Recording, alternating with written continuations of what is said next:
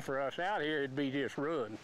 On the high plains of eastern New Mexico, Carl and Justin Johnson tend their cattle.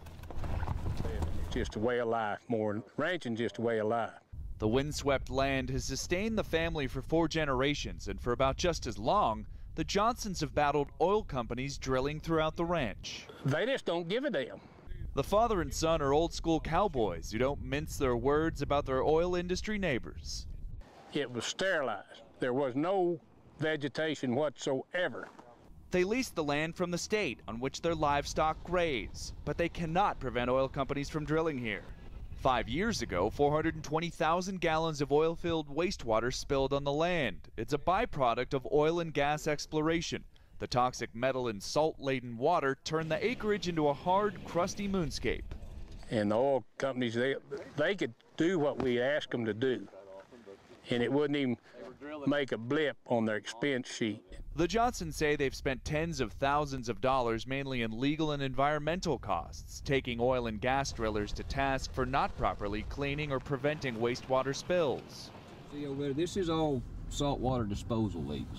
Their plight shows a largely overlooked side effect of oil and gas production: wastewater spills that foul the land, kill wildlife, and threaten freshwater supplies.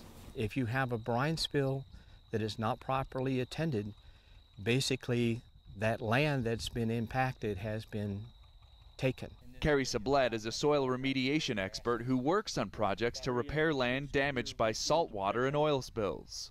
Brine spills are a huge issue.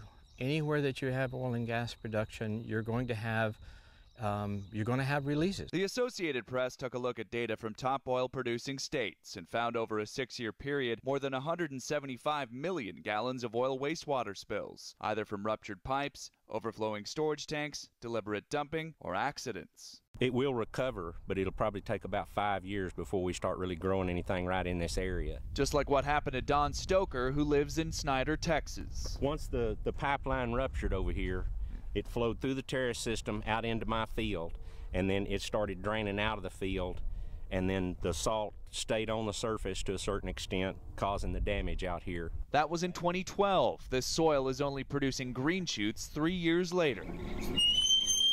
You're never going to find a risk-free form of energy, whether we're talking renewables or fossil fuel development. Katie Brown, a spokeswoman for an education group tied to the oil industry, says American energy production is way up, but claims in proportion wastewater spills are down. The men and women who work in the oil and gas industry are absolutely committed to spill prevention. They live in these communities.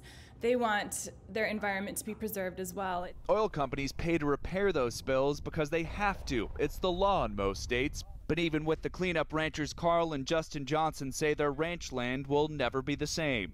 John Mote, Associated Press, Crossroads, New Mexico.